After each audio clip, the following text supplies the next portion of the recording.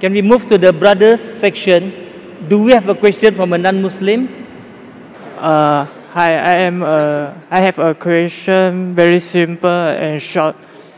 How Islam define love, and what is love? You have asked the question that how does Islam define love and what is love? Love, brother, is the care and the craving for one for another.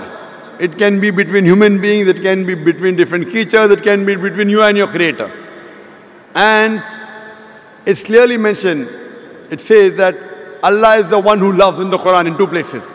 So love is a craving and the affection between 2 creatures, between 2 human beings, can be between you and your Creator. And Allah says in the Quran in Surah Rum, chapter number 30, verse number 21, that amongst His signs, He has created for you mates amongst yourselves so that you may dwell with them in tranquility.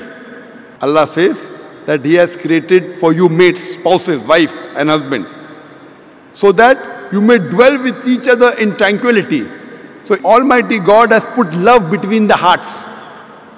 Almighty God says He has put love between the hearts of the husband and wife, so that you may dwell with each other in tranquility. That means you care for each other. If she gets hurt, you are hurt. If she is happy, you are happy. So all this is love. And therefore God says that He has put this love between the man and the woman, between the husband and wife. Hope that answers the question. Thank you.